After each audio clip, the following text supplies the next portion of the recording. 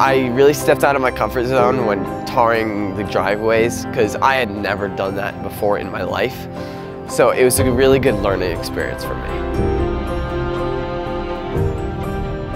Talking to the members of the group, because I can be pretty outgoing with people I know well, but like with new people that I don't know really well, I don't really open up to quite as much. And I think I opened up to like a significant amount of people this week, and it feels really nice because it's not something I typically do, but it was really nice to be able to like see the rewards of it and like have more friends than I did coming into this.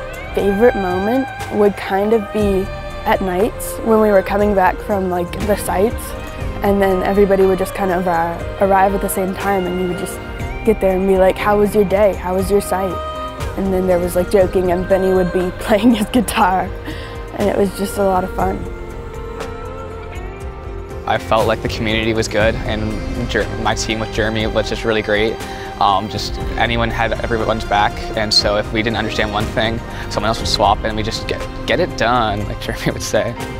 I would say there were a lot of God moments where we had our questionable moments. We're not going to go to this job. Is the weather going to be good because it's about to rain? Oh, the rain missed us. Like there were so many moments where I felt like God was like, things may look a little rough, but it's all going to work out my way.